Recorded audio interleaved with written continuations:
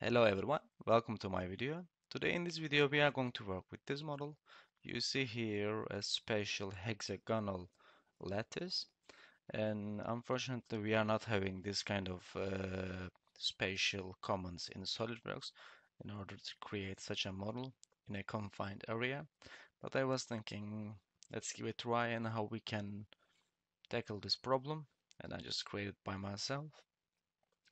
And I will only create this area for you instead of bracket. But first, if somebody wanna have the same model, I would like to show my steps.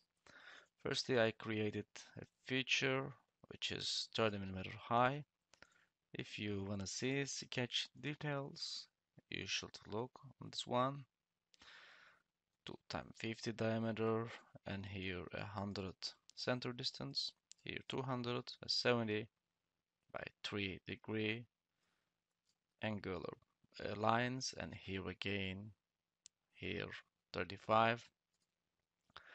We made 30, and then we add 2 radiuses on the edges, and here a radius 5.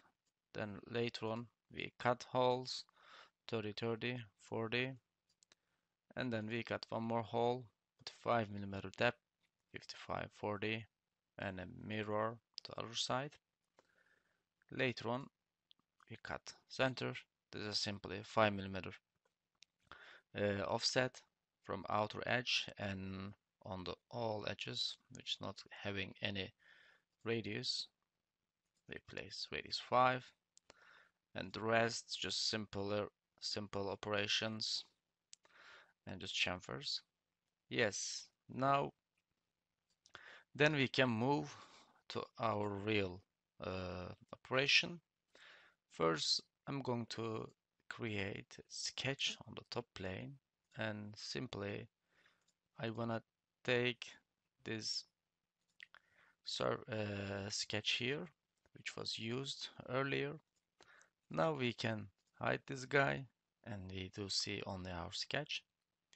What is good now to maybe convert this to a construction geometry, and I do click create here two line. I like to be neat. Let's make them looking nice. I will make it here tangent. I will make the other here tangent. I want to see the limits of my, in fact, area where I should copy my instances. That's the idea now.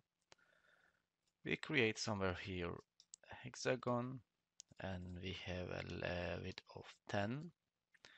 Now we are going to make this edge vertical, and we add on this sketch to construction geometry, as you see on the screen.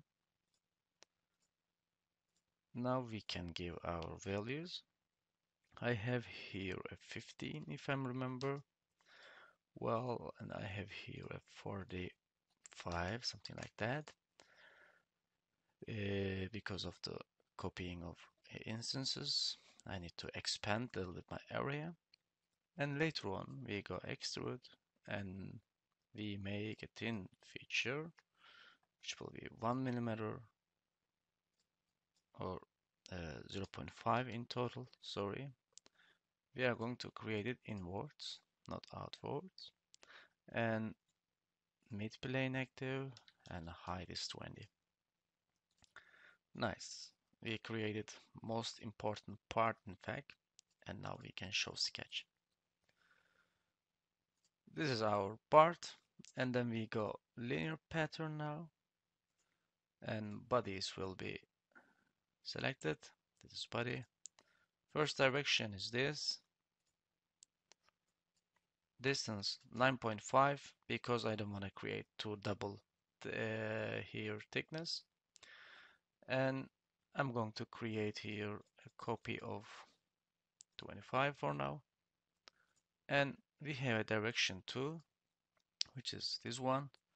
And there also I'm going to create a 14, seems good. In fact, we can get rid of here 1, Because how much body you will have that much problem in this program. Too much body, too much surfaces, always making problem. It seems fine to me now. We are inside of the sketch. If you would like to see what was that sketch, you can simply go here, sketch color, give a really contrast color here, and you will see we are inside of our sketch. I do detect here one problem. We should make, of course, also here 9.5. And now we see we need one more. Yes, sorry for inconvenience. And after this operation, everything looking perfect. And simply this cut command where we copy our sketch will be selected. That sketch under to cut. Okay. True all both and flip side to cut. That means we are going to protect the internal area of the sketch and the rest will be cut. Future scope will be the area where we want, where we will select the objects that we wanna in fact apply this cut operation. And I select first, and then I go bend end, and I click the shift, and now program going to select for me everything, and it will take a bit time to take all instances. Yes, everything selected, and we do say cut. Most beautiful part of this program, getting rid of unnecessary areas and having your form. And it takes a bit time. We have some problem. I didn't understand. All bodies. Yes, just simply say okay to that sheet. I don't know why ask. And then we select all these bodies. We come at the end and we say combine, add, and this area will be created then. Also,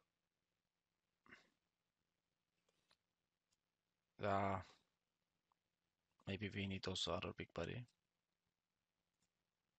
Yes, this one probably to combine them. Combine also this one, and we go at the end.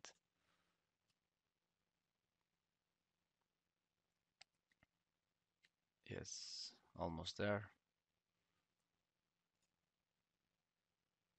I do assume we have done good now, right now.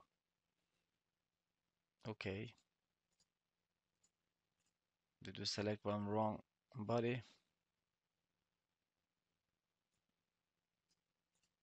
This shouldn't be, guys.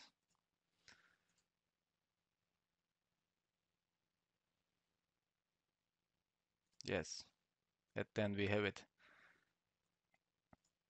Yeah, if the program really gives some error, there is little problems. I think it was like we have been creating their little surfaces, something like that. But yeah, at the end we tackled problem. That's not a big issue. Yeah, this was all tutorial in fact. I hope you like it, and it is looking very nice. I don't know really it is producible or not. Manufacturable, I mean. But yeah, it is looking very nice, and I like to challenge myself and program a bit, thinking differently. And next time I will make another version of this. Thanks for watching. See you in another video.